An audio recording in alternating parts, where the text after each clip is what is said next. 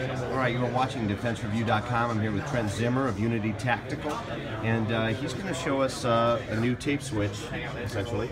Hey guys, Trent Zimmer, Unity Tactical SHOT Show 2016. This is our new tape switch called TAPS. It's a polymer housing with rubber overmolded buttons. It's fully programmable. It mounts to 1913 M-LOK and KeyMod. On this particular gun, we have a Steiner LDI insight lead and a Surefire lead. So the switch is fully programmable. It runs on a 2032 battery. Battery life is about 3,000 device on hours. However, the switch does have a fail-safe function, so if the battery dies or there's no battery, the switch still functions as a dumb pressure switch. By pressing this button in the center here with a bullet tip, you can program it to momentary, constant, press and hold for momentary, double tap for constant, and a couple other modes. You can also slave the devices, so one button will activate both the laser and the light.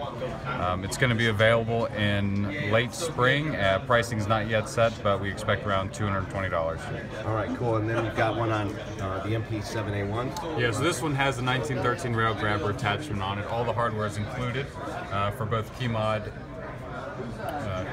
M-LOK, and 1913. All right, very cool. Unity Tactical at SHOT Show 2016. You are watching DefenseReview.com.